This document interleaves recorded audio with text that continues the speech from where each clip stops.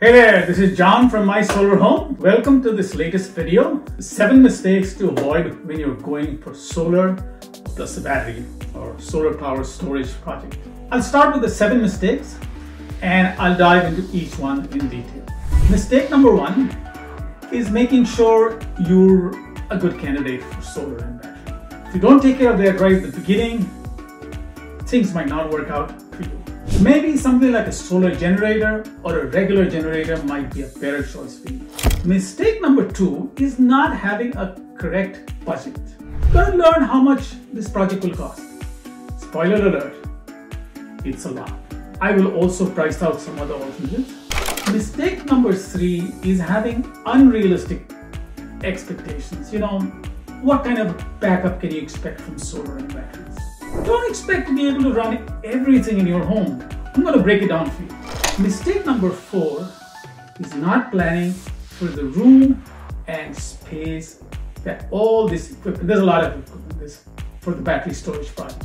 Mistake number 5 is not planning what loads to back up.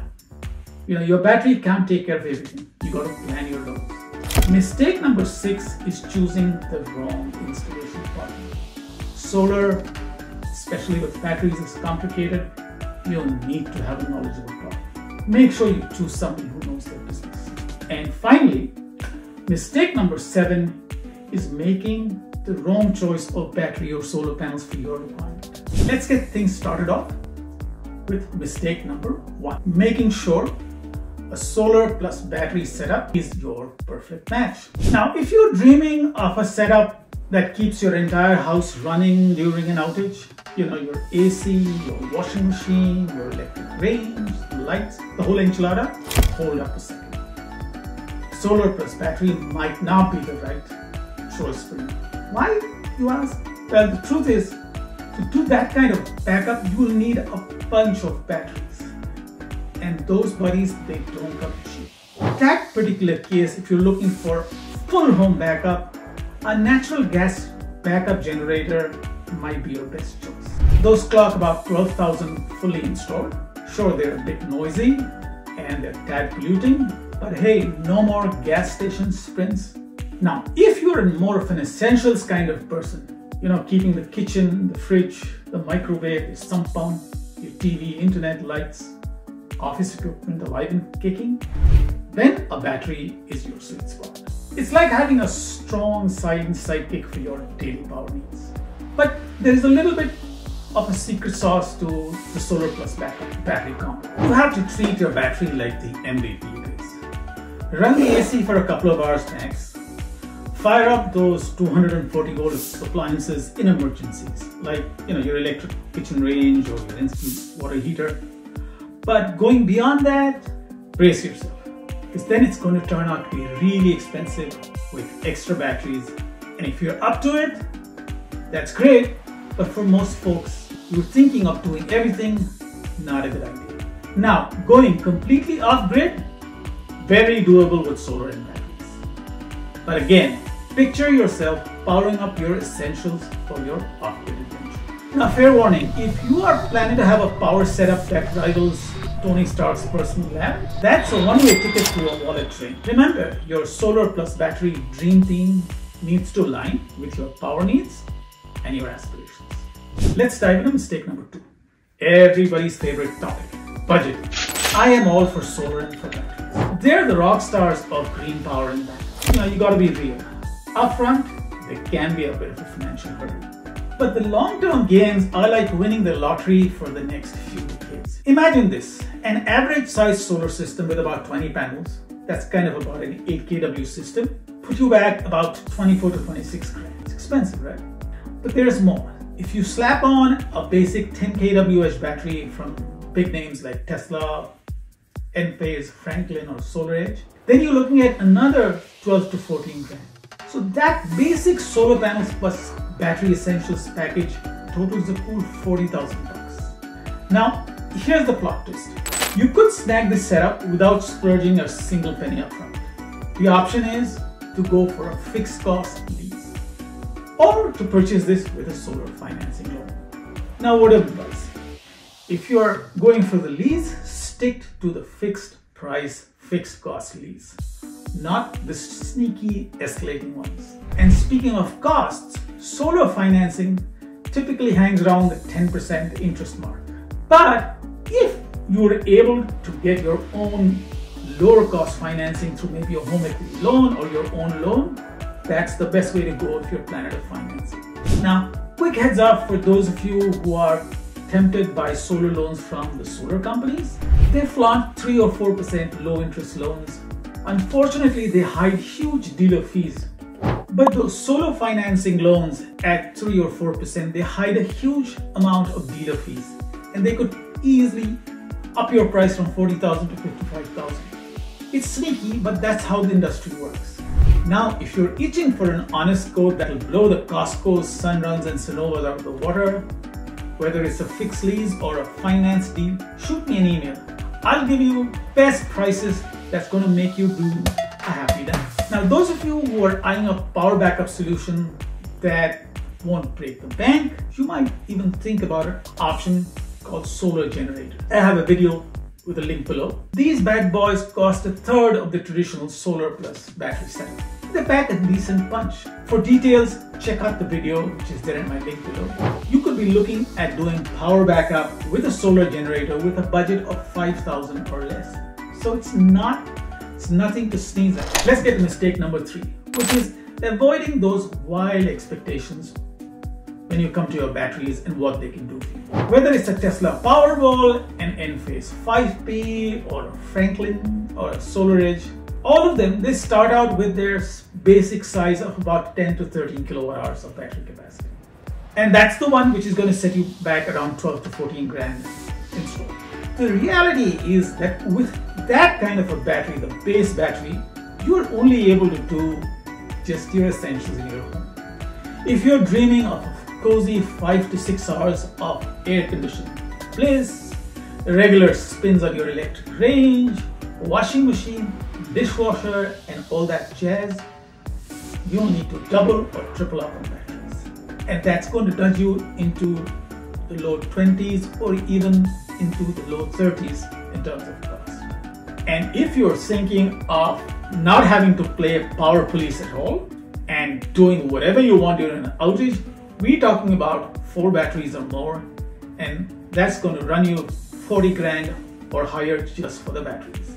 I would say keep it real and stick with the basic 10 to 13 kWh battery. That's your ticket to running your home during an outage, keeping the office wheels turning, the kids happy, playing their Xboxes, the kitchen's humming with activity, fridge, freezer, everything is working. All that magic can happen with one battery. The only thing is, you gotta be careful if you're thinking of running an AC or any other 240 volt appliance in your home. Use your battery energy prudently. You'll be able to use it to run everything in your home if you like, but don't go overboard. Now let's zoom into mistake number 4. This is about planning the perfect space for your battery storage project. So let's look at the setup. You have solar panels on your roof. You need to have enough to generate energy for your home and your usage. They're probably either on your roof or in your backyard. Now the good news with solar panels is the solar panels do not mess with your home electricals. All the wizardry happens outside. Your indoor space is usually clutter-free. Only the solar systems which come from Tesla and SolarEdge, there is a bit of action on the back of your home where they put a couple of inverter boxes. These are like a couple of feet wide and 2 or 3 feet high. They could be there in your garage or in your basement, usually close to the main. Now, I'm a fan of Enphase microinverters, and those they actually install right behind each solar panel, so each one gets its own microinverter. And with this architecture, you don't have any bulky inverters hugging your garage or basement space. So it's pretty clean, sleek, auto set. So the solar panels is nice and neat, but batteries are a whole different ballgame. Battery systems have a lot of elements. There is a controller. This is again decently sized box. The battery itself, whether it's a Tesla, Franklin, SolarEdge, or an Enphase, again would be either 1 or 2 units, and they are pretty big. When I say pretty big, 3 feet by 4 feet, and you got to make sure that these are kept either on your wall, and usually near your electric panels. All these setups, if you look at them, any of these batteries, you got to plan for 8 or 9 feet of clear area in your garage or your basement with nothing there. Your car should not be pushing close to the battery, etc. Mistake number 5 is not planning the loads that you want to back up. Now, depending on the size of the battery you install, you have to choose which circuits in your home will be backed up. In your main electric panel, you see a lot of different breakers. They're for your home, for your living room, for your kitchen, for your air conditioner, maybe your washer dryer, your hot water heater, your bedrooms, etc. Now, when you have a base 13 kWh battery, or even a 20 kWh battery, 2 of them, they're not going to be able to back up all those loads. So you'll have to choose which of those circuits you're going to back up. You could throw in the AC, you could throw in another heavy duty load like your washing machine, but make sure you discuss it with your solar salesperson so you understand that you have these additional loads which you plan to use prudently as required. Now, another interesting option in the market is to upgrade your electric panel to a smart panel, something like a SPAN smart panel. Now, that smart panel will tag an extra 3 to 4 grand to your project cost, but this gives you the flexibility to choose what to power and what loads to back up. No choosing particular circuits. All you have to do is swipe a smart app and decide, run the AC, run this, run that. It's flexibility on steroids. So it's money well spent, in my opinion. Mistake number 6 is choosing a wrong installation partner. Solar plus PV and batteries is complicated. You need to have a knowledgeable partner. Make sure you have a partner who's installed more than 3 or 4 batteries, especially of the type you are planning to purchase. You don't want your installer learning on your dime. Unfortunately, this happens. I've seen it happen. And it's particularly risky if you're planning to buy a non-standard battery. The main 4 batteries that we've talked about so far, these solar companies have started gaining experience in them. But if you're talking about other batteries, you could be in a little bit of a problem area. Finally, mistake number 7 is making the wrong choice of battery or solar panels. Now, my advice in terms of battery is to stick to the 4 big ones: Tesla, Enphase, Franklin, or SolarEdge. Your choice of battery, of course, is very linked to the inverter that you plan to use with your solar panels. If you're like me and you like Enphase, you probably would choose the Enphase batteries as they are the most superbly integrated with the Enphase microinverter system. If, on the other hand, you're thinking of going with Tesla solar panels, Tesla would be your best choice. Franklin is a good choice that can go either with Enphase or with Tesla. Pretty flexible. But when you're doing Enphase, I normally suggest going with the Enphase batteries.